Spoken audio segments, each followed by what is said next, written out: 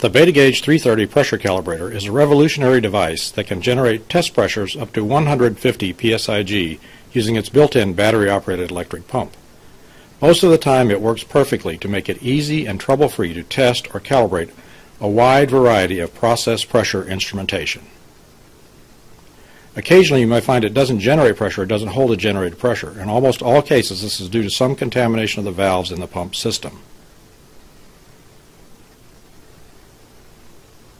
The engineers and designers at Martel took into account that this might occur and designed the calibrator so that the valves are easily accessible to the user and just as easily cleaned. The cleaning procedure is also documented in the manual, but who reads them when you can watch a short video that shows you exactly how to do it yourself? To begin, turn the calibrator over to expose the battery compartment door. Loosen the captive screw there and remove the door.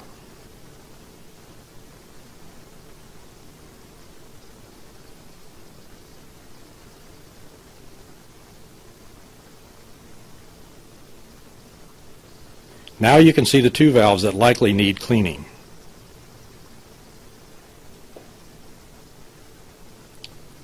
Use an appropriately sized flat blade screwdriver to remove the two valve caps.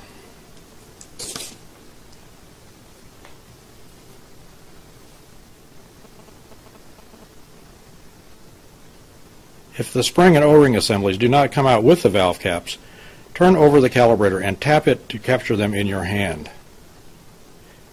Now you are ready to start the cleaning process.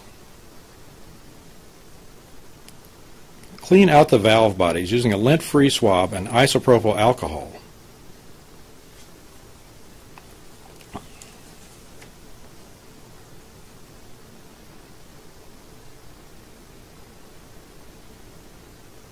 Repeat this process as needed until there is no further evidence of dirt, oil, or contamination. Press the pump button or operate the pump plunger several times and recheck for contamination.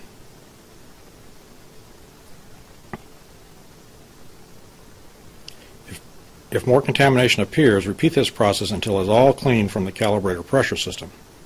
If available, clean compressed air can be used to blow out and dry out the valve bodies. Any unseen dust or contamination can be reduced or eliminated. Carefully examine the O-rings for damage such as cuts or deformation.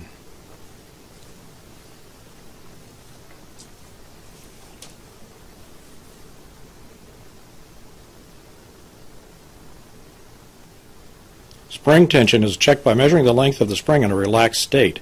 It should be approximately 5 millimeters in length. If shorter, they may not have sufficient tension to seal the valves. If the O-rings are damaged or the springs do not meet tension specifications, use the repair kit part number 1010062 to replace them. Use isopropyl alcohol to clean the O-rings and spring assembly as needed.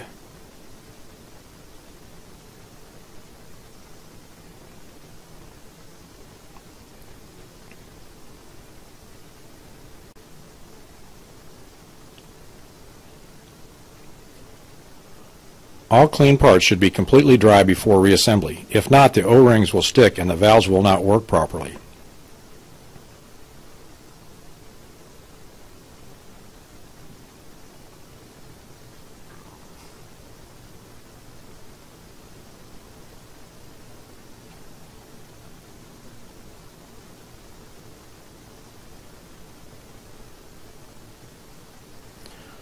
Once all the parts are clean and in good order, place the O-ring and spring assembly in the valve body.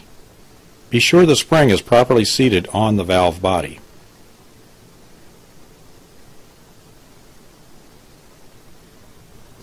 Reinstall the valve caps and tighten gently. You will encounter some compression from the O-rings, but the caps must be tightened until they stop. Do not over-tighten.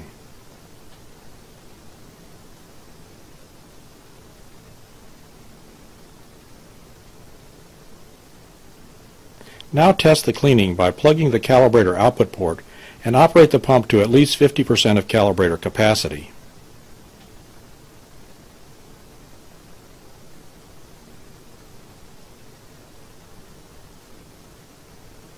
Vent the pressure and repeat a few times to make sure the O-rings seat properly.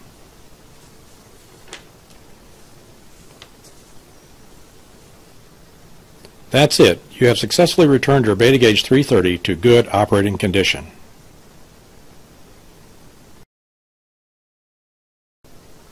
A similar procedure can be used to clean the valves of our hand-operated pneumatic pumps. For more information, please visit Technical.